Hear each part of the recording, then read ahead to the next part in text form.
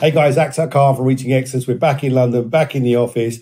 And in this video, I want to share with you how you can pitch to investors to get investors to invest in your deal. Now, what I want to do in this video is I want to break down the 15 things that you must communicate effectively to an investor to get them to buy into your deal, okay? And this is something that's come up recently from people inside my academy, students who are actually going out and buying businesses. And also I had a really interesting meeting today with a business broker. And I'll tell you that story as we go along, okay? So for those of you who don't know me, I've been an entrepreneur for 30 years. I started from nothing, kicked out of school, no qualifications. I worked my way up. Did 20 years in real estate, did 208 property transactions, built various other businesses, estate agencies, letting agencies. And more recently, I've been involved in M&A and I'm building a portfolio of businesses that are property related with my business partner, Elliot. And I'm also the founder and founder and author of the Reaching Excellence Academy and the co-author of Play the Game book. Okay. So guys, let's dive straight into this. Why am I shooting this video? Okay. Well, look, one of the things that was a struggle for me when I started out was actually getting people to invest with me. And I had this belief that you needed to have money first to be able to do deals, okay? And then it took me 10 years to do my first property deal. That's because I had that belief. That belief was a limiting belief that was holding me back. Once I actually did my first deal and I got into the game, I then realized you don't need money. You need to have skill and knowledge. Once you got the skill and knowledge, the money will come. So what I want to do with you guys here is give you a breakdown of the 15 things that you need to know that will help you to get there further forwards. Because if I knew this stuff earlier, I would have had another decade of buying properties, buying businesses, and I would have been further ahead. So I want to share that with you so you guys can get ahead. You can go out there, build wealth, and live the dream life. And that's part of my mission. That's why I put these videos out there. That's why I share the content I want to share with people, because it's my personal mission to help every man, everyone who wants to go out there, build wealth, become financially free, and live their dream life. Because at the end of the day, life is precious. It's not a dress rehearsal, so you might as well live your best life and make the most of life, basically. So let's dive into the content, guys, okay? So here's the 15 things that you need to know, okay?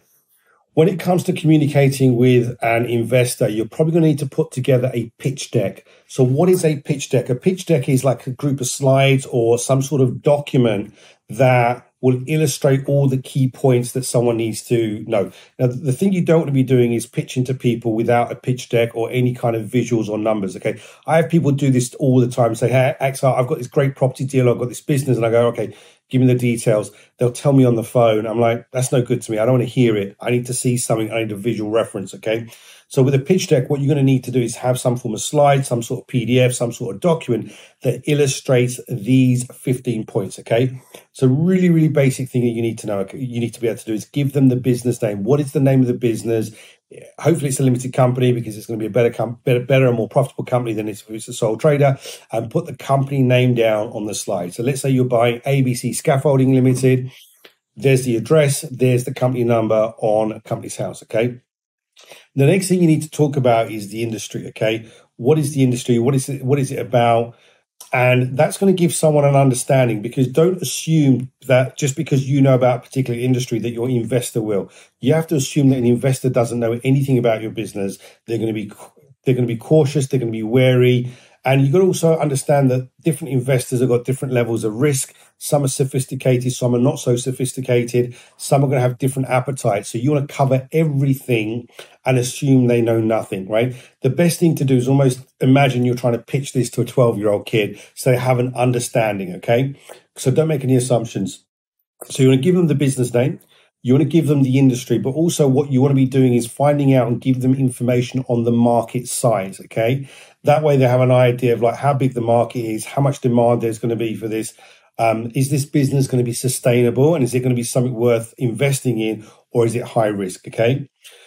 The other thing you need to also understand that an investor is going to need to know is what is the product or service? Like, what is the service that they're offering? And you need to get very specific around this. So for example's sake, if I was to put a pitch deck together around my scaffolding companies or me acquiring another scaffolding company, I would say specifically it provides scaffolding and the scaffolding services, but to who?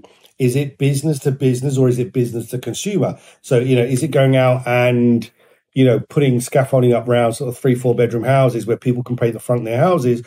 Or are we doing more commercially minded projects, which is maybe property maintenance? That's where the contracts are. We're doing stuff outside the front of buildings. Or are we doing something more construction related where we're building, doing conversions outside, commercial buildings that be converted into flats? or are we doing new builds and coming out of the ground? Okay.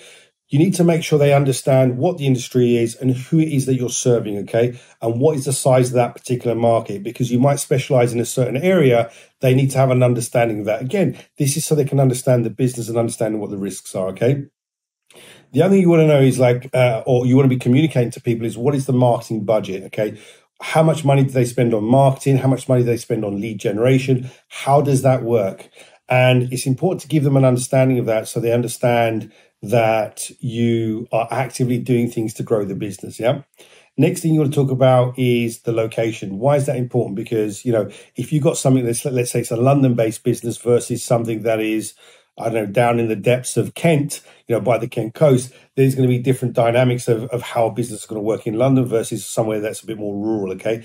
The other thing is, an investor might want to go do their own due diligence or their own research on the company. They might want to find out how much competition they've got versus how much of the market share that they've got. Does that make sense? Hopefully it does, okay? Next thing you want to talk about is, is the business online or is it offline? Okay. Well, obviously with scaffolding, it's offline. It's like a practical business. Although there might be an online presence, everything is done kind of offline. Okay. Next thing they want to know is, what is the sales and marketing setup? Okay. How does it work? Is there a person that is a business development manager? Is there a sales team in place? What is the sales and process that the business has got set up that allows them to keep generating leads and bringing businesses? Is it that, like in scaffolding, with our scaffolding company, a lot of our customers have been long-term customers. Is it you just stick with those customers and you go out and nurture slowly? Or is it something a little bit more aggressive? Let's say like a double glazing company where you're going to have to go out and constantly getting, leads in and getting those leads converted. Okay. Again, they need to know what's it going to take for this business to be sustainable, and is it worth, investing in? So you need to tell them what the sales and marketing setup is. Okay. Next thing you need to talk about is, what's the current revenue? Like, what's the current amount of money that's coming into the business? Okay. And also, like, we've got to bear in mind, for the last couple of years, we've had COVID, like sales have been dipped. Typically, when it comes to looking at a business, people would put like the last 3 years worth of accounts down. My suggestion is you use like the last 5 years accounts, and also go forwards. And if accounts aren't done, give them management figures as well, because this needs to give them a really accurate figure. Over the last couple of years, there's a lot of businesses that have been affected by COVID. Some of those businesses kind of dipped. Some of them recovered and flourished. Other industries and certain businesses, they haven't. The restaurant and hospitality business, for example, I know of a lot of businesses that were doing, quite good sales. They've dipped to like sort of 50% of what they were doing, and even post-COVID, they haven't recovered properly. So you need to have an understanding of what the current revenue is. Okay.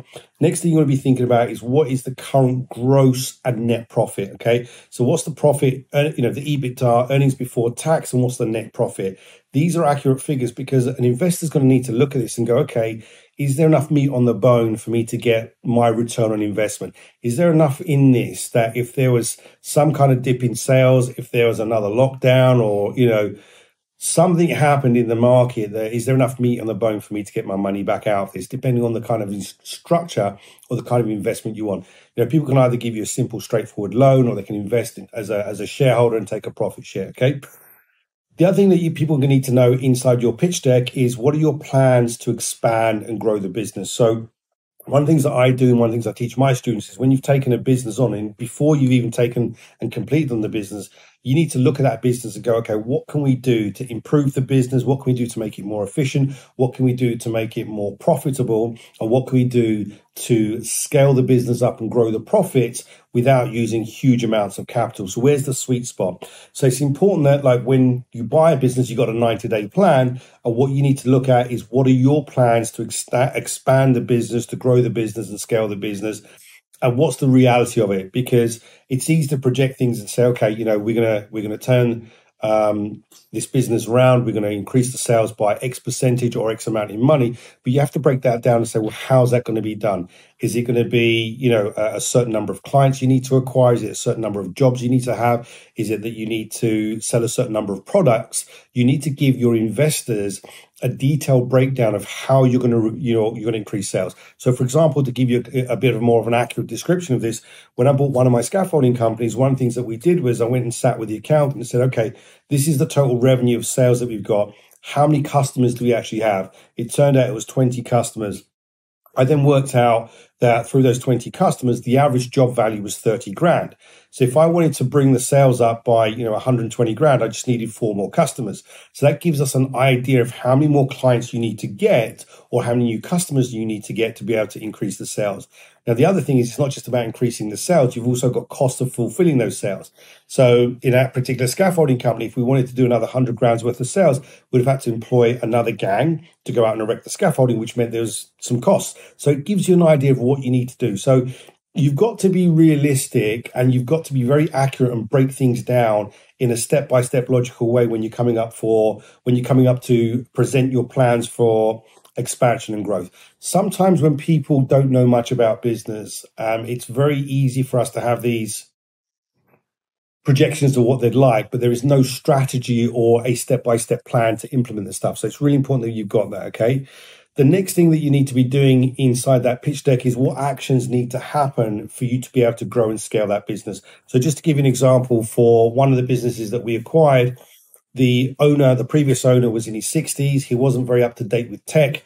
It ran very well as it was. It ticked over nicely, but we need to put some things in place to bring it up to 2022, to bring it up to modern day standards, and to get the business running like clockwork. So one of the things that we did was we updated the accounting system and how invoices were paid, because they used to send an email out. The customer then had to do a bank transfer. This was all a huge pain in the backside and also very inefficient. Okay. And it meant that, we were chasing clients up and invoices were paid late. We then put an automated system in place that sends out an email. There's credit card processing. We can take those payments very quickly and easily. We've got customers' card details stored on file. It makes that part of the whole process very simple and easy. The next thing that we did was that we had a CRM system because there wasn't a proper CRM system. We actually got that system developed by the software company that produced it. We got them to upgrade it and add some additional features like sales pipelines, some accounting stuff and some follow-up sequences to market and remarket towards prospective clients. We've customized that. We've got that system in place. We updated the website and obviously, some branding stuff as well. These are things that we did. And this is the kind of stuff that you need to communicate to a investor so they know, what you're doing, why you're doing it, how you're going to do it, and what the plans are to make that happen, okay? The other thing that you'll need to do is you need to communicate to your investors in a pitch how much investment you're going to require and why and what it's for. Okay. So you might say, I need to raise £100,000 and we need that as payment for, part of the down payment for the deferred consideration, or we need £200,000 split between two things, £100,000 as a down payment, and we need £100,000 to go and buy extra equipment or to develop the business in some way, shape or form. So they need to have a breakdown of how much money you're requiring and what you're requiring that money for, okay? The next thing you need to do is what's the exit plan, okay? So, all right, once you've got the business up and running, what are you going to do? Are you going to just keep it? Are you going to sell it on? Are you going to flip it? Are you going to refinance it? What's the exit plan? What's the exit plan for you in the business? But also you need to know what's the exit plan or how you're going to exit and pay them their money back. So depending on the agreement you got with them, if it's a simple loan you're taking off of someone, how are you going to pay the loan back to them? What are the loan terms? Or if they're a shareholder and they've got a share of the company, how long do they want that for? Is it something they want on an ongoing basis? They want it for a period of time? What's the exit plan to pay them back? Okay. That's what you need to do. And then the final thing you need to do is return on investment in the first, second, and third year. So these are the 15 things you need to be putting that are comprehensive things that are going to allow an investor to make an educated decision when it comes to investing into your business and funding your deal. Okay. This is super, super important. One of the things that will happen is if you don't give people all the information that they need, they can't make a decision. And sometimes a lack of information creates confusion. If you confuse them, you're going to lose them. Okay. So what I'm going to do, guys, is around this video, I'm going to put a link where you can actually go and download this cheat sheet. So there'll be a web form or something. There'll be a link. Go do that. You can download this cheat sheet. What will happen is we'll email that to you so you've got it. You can then go and put that into a pitch deck. And as you put that into the pitch deck, you can put some stuff in there around, all the information that I've just mentioned here. The other thing that you want to be putting in there, which I failed to mention, is actually a little bit about you. So you need to put a little bit of a CV in there about you, your experience, any partners that you might have that are in the business and what their relevant experience is. So One thing that's important, guys, is people need to know who's behind the company, who's running it, and what their experience is going to be. Okay. So when I've approached people who are serious players when it comes to selling businesses, or business owners that want to sell, sometimes they've asked me and they wanted to know who I am, what I do, who my partners are, what experience we've got, what kind of stuff that we've done. That's going to give them the confidence that we actually can take the business over and run it, but also we know what we're doing. It's not like we have just come out of a corporate job or we've worked in Tesco's. By the way, no disrespect, there's nothing wrong with working in Tesco's. It's not like we're coming out of a employed position and then trying to buy a business. We need to show them and demonstrate them that we can buy the business and run the business. Same with an investor. You need to show them that you've got the skill, the competency, and the people around you on your team or your board can actually run the business. So guys, there you have it, the 15 things you need to do, plus your own CV about what you need to do and what you need to demonstrate and what you need to show in terms of your skill set, your expertise to get investors to pitch with you. So guys, I hope you found that really useful. Please like and subscribe. Put your comments and questions in the comment section below. If you want to learn more about this stuff, go and join our Facebook group. There'll be a link underneath this video. If you want to learn about buying businesses and how to grow a portfolio of business, go and watch our M&A masterclass. Again, there'll be a link around this video. At the end of that masterclass, there'll be an opportunity to have a strategy call with either myself or one of my team. And what I'd like you guys to go and do is go put this stuff into practice, go build businesses, go and build your wealth and live your dream life. Let me know how you're getting on. So guys, I'm going to wrap up this video. Take care. Bye for now. I'll see you in the next video.